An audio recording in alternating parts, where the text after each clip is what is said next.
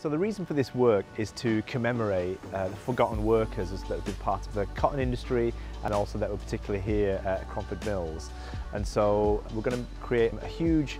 sculptural project which is going to be placed right here in the middle of the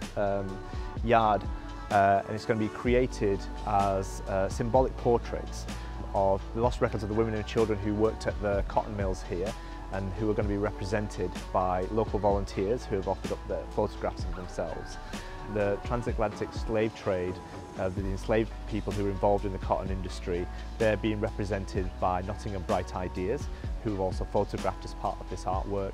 and then the Indian cotton industry being represented through photographs of my family members.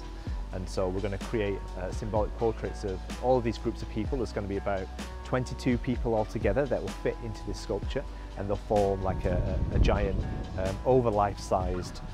portraits that will form a circle behind us in this yard.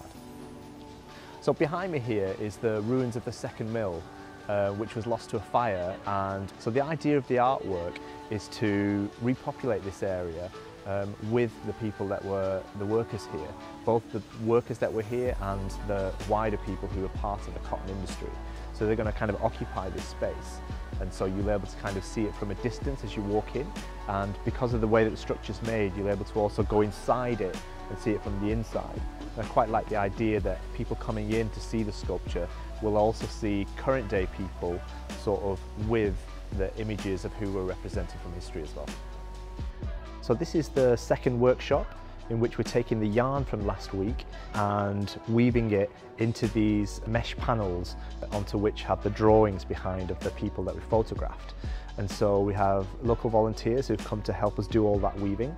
and one of the reasons for that is that, you know, the piece is called Cotton Labour, and we're really referencing and sort of celebrating some of that labour that was involved in these mills, and so it's kind of an important part of the process that we have